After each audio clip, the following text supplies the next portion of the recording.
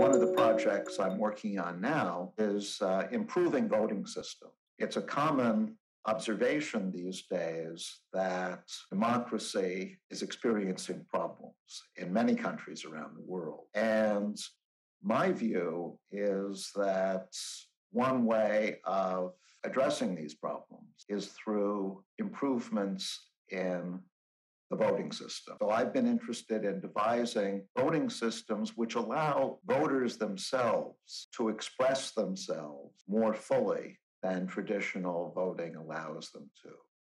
And so one of the things I've been pushing for in my research and actually also in more public work is to look at voting systems where voters can do more than simply choose a single candidate, but for example, they might rank candidates.